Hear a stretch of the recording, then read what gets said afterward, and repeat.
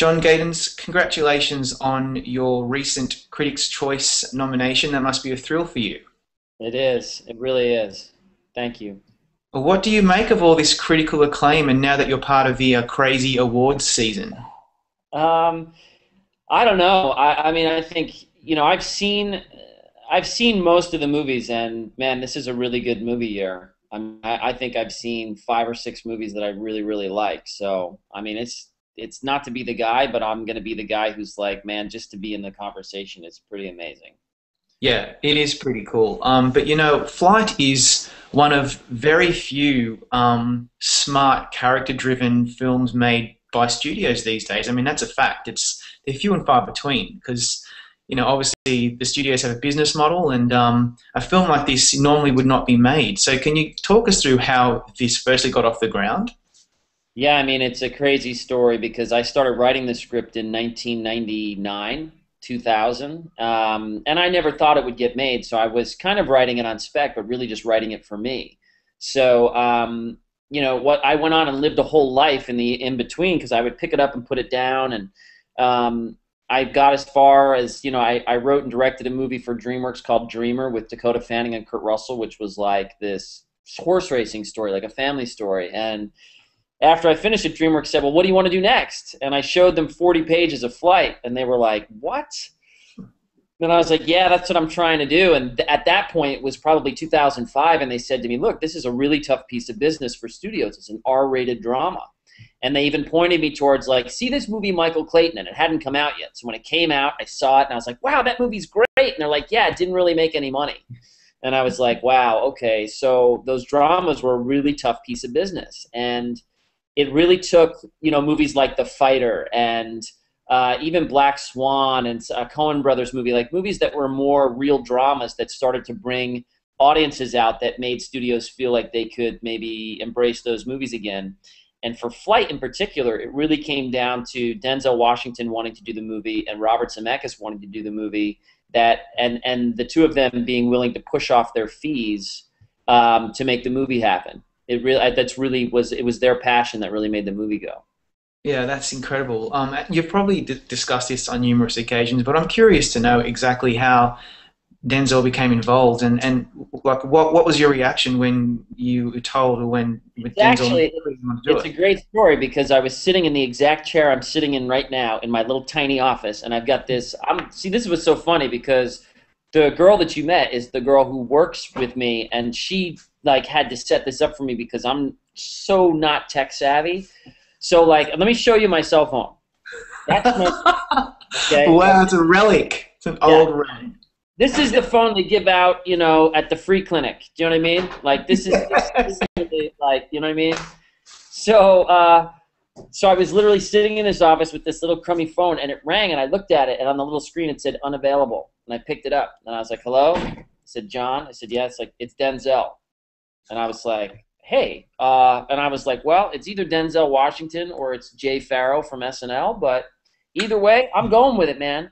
And he was like, have dinner with me. So he and I had this dinner, and we talked a lot about the script. And what was really cool is that he had an agent named Ed Lamato, which was his longtime agent, and Ed had given him two scripts before he died. And one of them was Safe House, which Denzel was leaving to go make. And then he had Flight, and he said, I'm going to go make that movie, and when I come back, I'm going to make this movie. So I had tried to direct Flight for many years, almost put it together a couple times, and then there was this moment in time where Denzel got his hand on the script and really wanted to play the part. And for all the things that had gone wrong for 10 years on this project, there was one little moment in time where things went right because Denzel said he wanted to do it, and then someone had handed it to Zemeckis, and he wanted to do it. So it's like, and Zemeckis loved the idea of Denzel on the part. And then Zemeckis called me and said, have lunch with me, which turned into 6 hours of he and I in a room. And at about hour 3, he said, I need to ask you a question. Are you cool with me making this movie? Because I know you've tried to direct it for years. And I said, I can't get it done without you. I said, I need you. And he said, okay, well, come with me. He said, come to Atlanta with me and make the movie. I want to rent in your brain, is what he said. I want to rent in your brain. So it was great, man. I mean, I got to be there the whole time. It was absolutely the best like combination of creative heads in the movie because I got to kind of participate in everything. Yeah, absolutely. And given your background, you're an actor as well. You have been for a while. Yeah. When during the process of making the film and then after seeing it, how do you separate your role as the writer and also your background as the actor when you're watching and kind of judging how the film's turned out? Well, this movie is it's hard to answer that question on this movie because if you look at the cast we had, I mean, it's insane. It's like Don Cheadle and Melissa Leo, Kelly Riley, John Goodman, Bruce Greenwood. I mean, every James Badgedale who plays the gaunt young man, the cancer patient. I mean, these people were giving performances that were like I just kind of stood there mouth agape like oh my gosh because like they came in some of them like I said 45 days we shot this movie in 45 days which is a very tight schedule to shoot a 149-page script so Wow. people came in and were so professional they just killed it. It was like watching them do Shakespeare. It was amazing. So for me as an actor I just kind of laughed because I was like I can't do that. It's like I couldn't do what these people are doing honestly. So it was just nice to be able to be there because Bob was more than happy to have me, available to the actors if they wanted to talk. If they wanted to talk about the material or talk about the work for the day or, Bob and I went to and from work together every day in the same car. So we would sit there in the back and just kind of talk about, the day or talk about, the week, like what work was coming up. And it was a rare and kind of magical experience for me. It felt a bit like a fever dream because writing the script for 10 years was just this weird process, and then to make the movie in this really intense, like hard schedule was crazy. It was awesome. Yeah, and also what I enjoyed about the film particularly is I was explaining this to Kelly Riley when we spoke to her last week. It's extremely visceral. There are parts of it that are just like a gut punch emotionally. Like for instance, when Whip's telling Tamara Tooney's character to say something to her son in the black box, like that kind of thing really, really got to me, and it gets to a lot of people obviously watching it. When you saw the flight crash sequence, obviously for the first time on screen after the editor and the visual effects people and everybody else had their bit putting it together. What was your reaction? I mean, the same. I mean, there's moments in the movie that really, that always kind of read on the page because this script was a little bit of that script that people talked about a little bit. As much as we tried to keep it, under wraps, occasionally it would slip out because we would have actors kind of reading it, and then there'd be agents, and the assistants are always so, eager to kind of be in the know. So the script had a little bit of a following. So, and because I wrote it over 10 years, it's like the detail in the script. It was like a serial killer's kind of detail about stuff. It's like I over described everything. I mean, there's so much description that's overwritten, but it's because I had all this time to comb through it and comb through it. So that sequence in the first 40 pages, the sequence on the plane, everything was so specific and so researched that by the time that we got to Atlanta and we were dealing with real technical advisors, they just assumed I was a pilot, a lot of them. They just were like, so you fly? I said, no, I'm terrified to fly. I said, are you kidding me? I would never pilot a plane.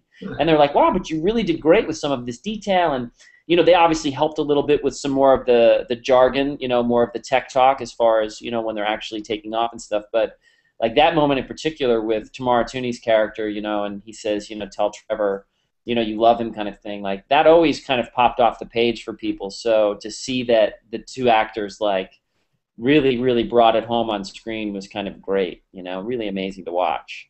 Yeah, total great moment in the film. After the plane crash, though, Kelly she explained it. It was a really good way of opening you up for the film because the film moves on from that. Obviously, it's about substance abuse, addiction, a few other things that we won't go into too much detail to spoil it for people. But on the substance abuse and addiction angle, obviously you're drawing from personal experience and you're drawing from people that you know because it touches everybody's life.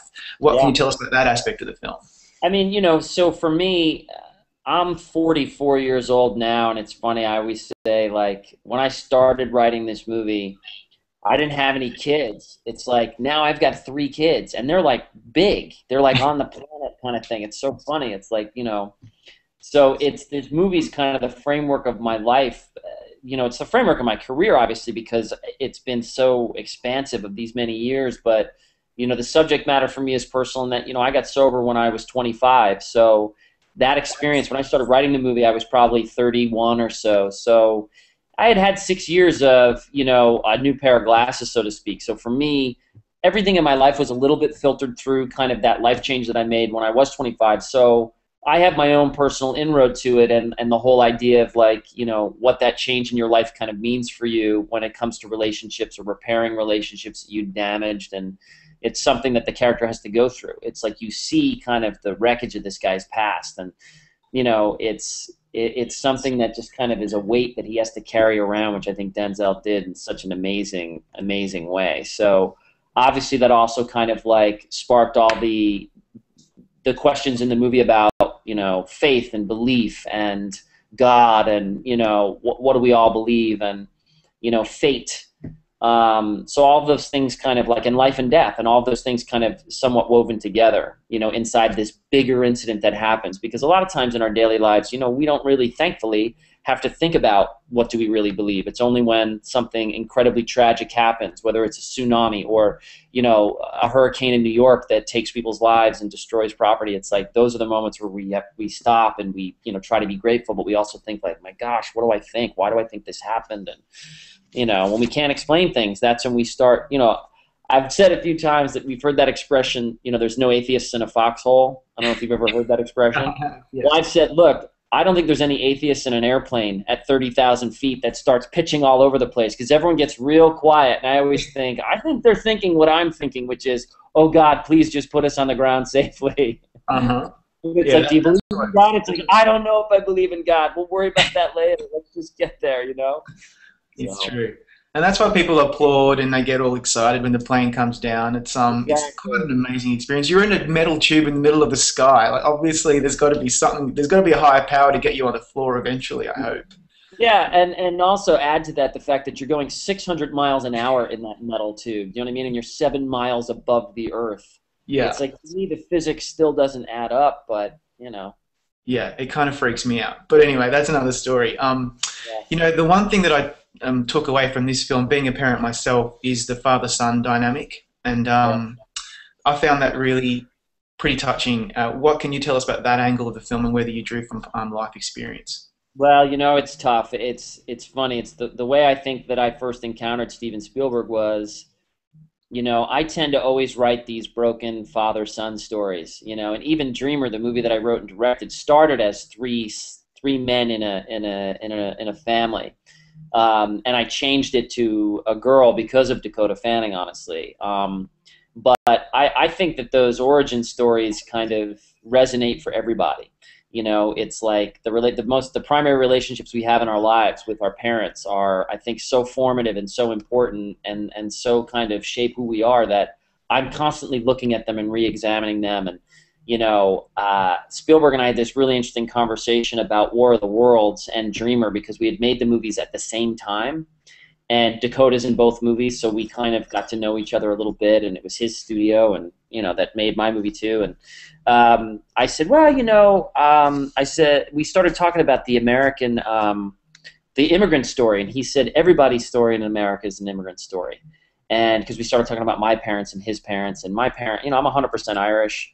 All four of my grandparents were born and lived in Ireland, so it's like my family doesn't have a big, long, extended, American, it's like we didn't come on the Mayflower. So, I mean, so for us, it's like, those relationships and my relatives that are here and also my relatives, it's a cultural thing. And I think that, it's the thing that people really connect to in the movie when they see he's trying at least to make an attempt to repair this relationship with his son that he's obviously just kind of drank away. I don't know. It's hard for people too. It's the point of the movie. Most people hang around after Q&As and they come and find me and they say, "Man, I really need to talk to you about my dad or my uncle or this relationship." Because like you said at the outset, addiction and alcoholism kind of destroys families, man, and everyone's been kind of affected in some way or another. Yeah, it's pretty true, and that's that people are taking that away from the film after such a I mean, it's a really scary plane crash, and it took me a little Yeah. while to get over that. And then the film just becomes something else and really does open you up into things that you probably don't have much of an opportunity to think about when you're watching a film like this. But anyway, John, thank you so much for your time, and good luck for the award season coming up. You've got a big roller coaster ride ahead of you. Thanks, man. Thank you so much.